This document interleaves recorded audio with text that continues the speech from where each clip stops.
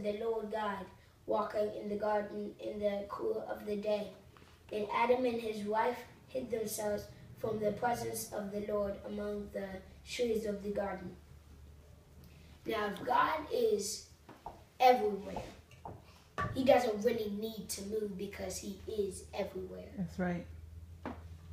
Amen. What sense does it make to hide from the Lord? That's right. That's right. He sees all and he knows all. He knows what you're doing. So, advice is don't waste your time hiding Right. from the Lord. Can't do it.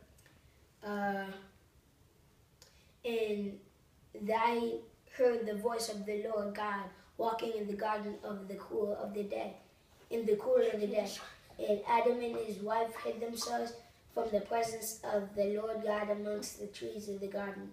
And the Lord God called unto Adam and said unto him, Where art thou? And he did say, I heard thy voice in the garden, and I was afraid because I was naked, and I hid myself. And he said, Who told thee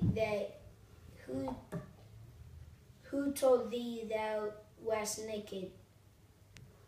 Hast thou eaten the tree? Whoever I commanded the tree that thou shouldst not eat.